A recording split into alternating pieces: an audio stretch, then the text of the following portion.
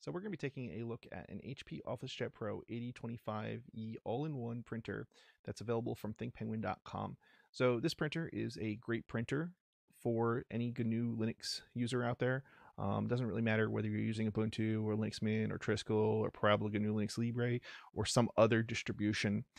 Because it's free software friendly, basically there's a complete set of source code for the drivers, and it will work with any recent distribution.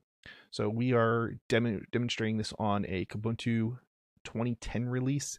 Now, most of the functionality, except for the automatic document feeder, will work with older releases as well, actually. But for the automatic document feature functionality, you do need a little bit newer release. So if you don't have that, don't expect the automatic document feeder part of this to actually work. All right, so we're going to go ahead and cover a little bit of the functionality of this. So this printer is an all-in-one, which means it can print, scan, copy, and fax. At least this particular all-in-one. All right, so this printer is basically the starter OfficeJet printer for the all-in-one OfficeJet Pro lineup. It is going to support up to 20 pages per minute in black and up to 10 pages in color.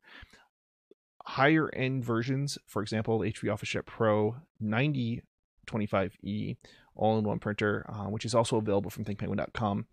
That model has faster printing speed, and I believe it has additional pages that will fit into, I believe it's the paper tray.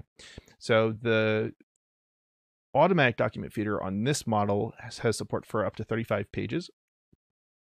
So that means you can basically, scan. In our case, we're actually going to be scanning an FBI warrant or part of one as just a demonstration.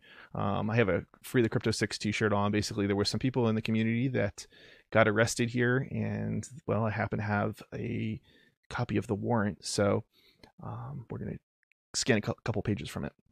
All right, so, and if you ever thought it couldn't happen to you, well, it might. So just sometimes the paranoia isn't, the paranoia isn't actually all that paranoid. It's not all that real. It's just, sometimes you're not doing anything wrong, but it happens. All right, so so this does have the print, copy, scan. It does support printing from like smartphones and tablets. It has wireless capabilities as well. It does have USB. It does have your faxing as well capabilities if you have a POTS line anyway. All right. It does support HP high yield cartridges, so it's basically you're going to get more than a couple hundred pages out of these cartridges if you get the high yield ones. It's not quite that of a laser printer where you'll get thousands of pages generally. All right, it does have support for duplex printing. So basically that means you can print on both sides of the paper automatically. Now it's important when you're looking at printers to realize that not all printers have hardware support. So it might say duplex printing, but you don't actually really have duplex printing, or at least not automatic duplex printing, where it will automatically print on both sides of the paper. Sometimes they have manual duplex printing, and it can get a little confusing because you actually have to like flip the papers over and stuff with that. So this actually does have real hardware support and duplex printing on this, and we're actually going to demonstrate that.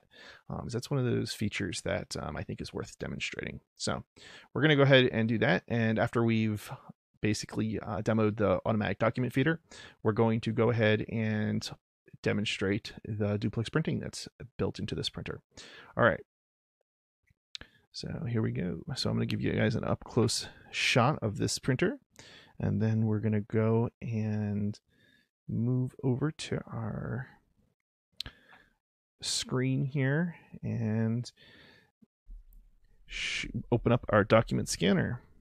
So as I said, when you plug it in, at least via USB, it will automatically add the printer. And if it doesn't, you can just run the add printer wizard in your distribution. If you are doing a network connectivity, you might not, there's a slight chance that your distribution doesn't automatically add the printer. So if it's a network connected, then you may need to run the add printer wizard.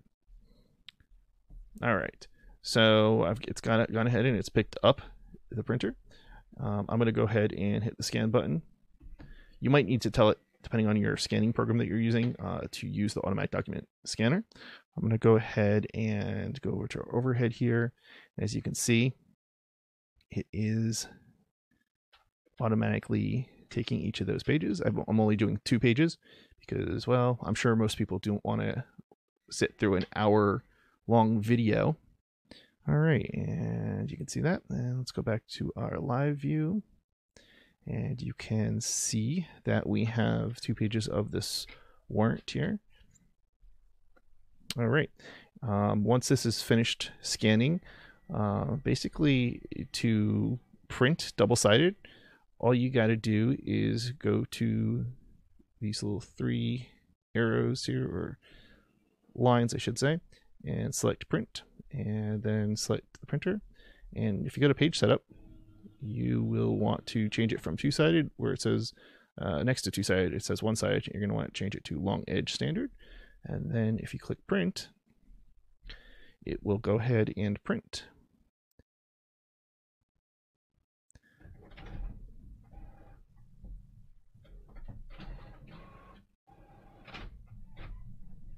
So notice how it's printing on one side, obviously, but it's going to, what I like to describe as, eat what it prints and then flip it over and print on the other side. So that's a nifty feature, and that's called duplex printing.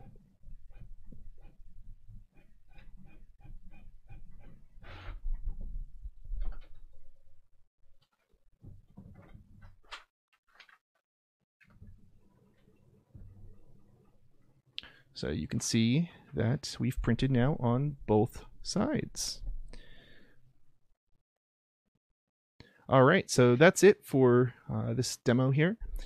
There's not really that much to the printer, but it does have a lot of nifty features that may not be on some of the older, lower-end OfficeJet all-in-one printers. So this is a great upgrade if you are looking for a basic all-in-one OfficeJet printer that's not the bottom of the barrel, basically. There are some, let's just put it this way, there's definitely some lower end all-in-one printers that don't have all the functionality of this.